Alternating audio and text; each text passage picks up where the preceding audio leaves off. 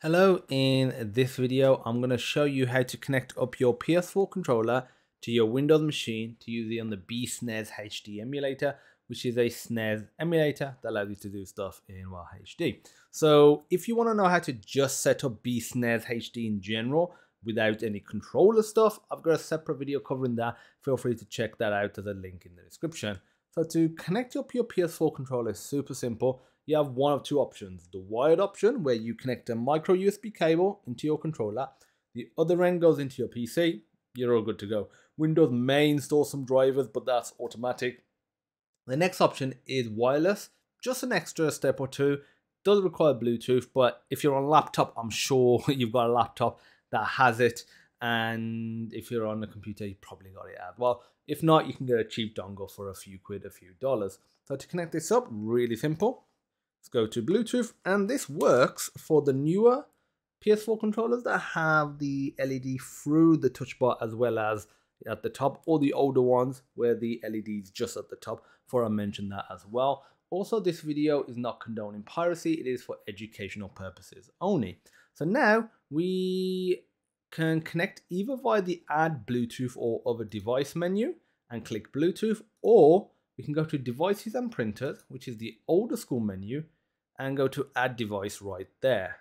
I'll use the new menu. If you ever have issues using the new menu, like it don't connect, and I find that with other controllers, I have this, like Switch and Wii, but if you do, use the old one. Okay, so to put this into pairing mode, you press the share button and the PlayStation button. This is only required for wireless, not wired, by the way.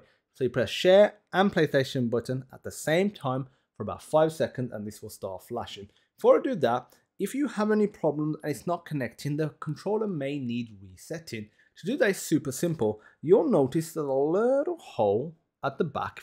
At the back on the right side, or behind the left side if you're looking from the front, there's a little hole. Just put a pin in there for about 5 seconds and you'll reset the controller. I find this helps a lot. If you get an issue that I had just now, because I actually had a failed recording video where the controller kept disconnecting, I literally unplugged the Bluetooth dongle. This is for dongles, by the way. I plugged it into a different USB port. Worked fine. Probably would have even worked if I plugged it back in to the same port. Didn't actually try that, but there's some troubleshooting for you as well. For this little pin thing, so I've seen people use pencils, needles. You're gonna mess up your controller that way. You're gonna scratch it up. What I recommend is just using a SIM card ejector tool. It's the right size, it's the right length, and it's pretty blunt compared to a pencil or a needle. So that's my recommendation. So now let's put into pairing mode, share and PlayStation. So click that. We'll click those buttons and then the LED will start flashing fast. There we go. Go to Bluetooth, wireless controller, and gone solid. That means it's connected. Click done. Close that down. And if we launch up game, you set up USB game controllers, go to properties. It picks up our controller. Fantastic. So now we can just launch up the emulator. I've got it over here.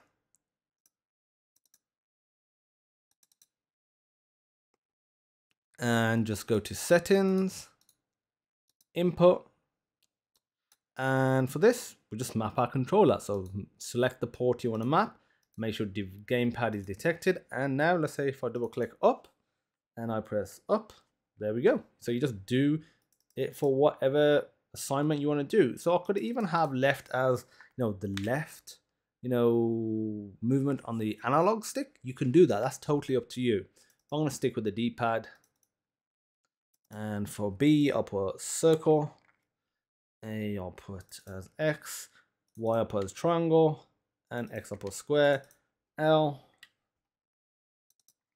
R. Select, I'll put as the share button. And start, I'll put as the option button. And you can also map turbo, B, A, Y, X, L, R. You've got the touchpad that should be detected as well. So it does get detected. I'll clear it. And you've got two analog sticks with L3 and R3 when you click them in, and you've got these triggers as well. So that's it. That's how you map it. Click X. Now let's launch up a game.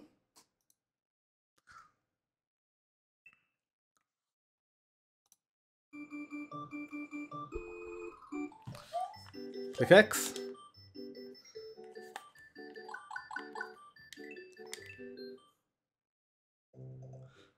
That's it, we're done. I'm gonna play a bit of Super Mario World now, and then I'll end the video, but the setup's all done, so you can end it right now if you don't wanna watch me play.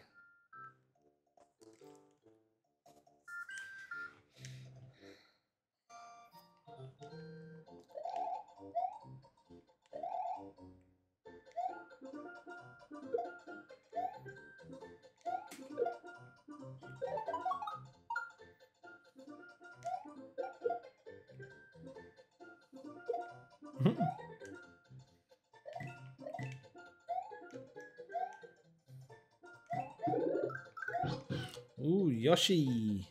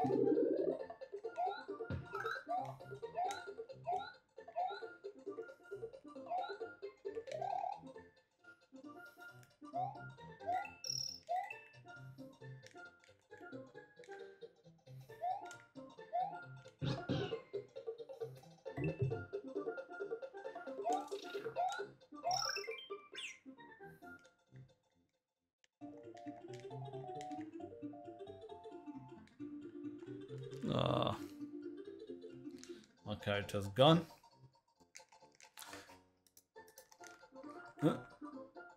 Seems to have bugged out. Okay, so that is it. Nice little end to the video, bugging out the game. Thanks for watching. If you have any questions, feel free to join the bsnes-hd channel in the Discord group. There's a link in the description. So any questions, feel free to post there. And I'll look forward to seeing you in the next emulator video. If you have any requests, let me know. Bye bye.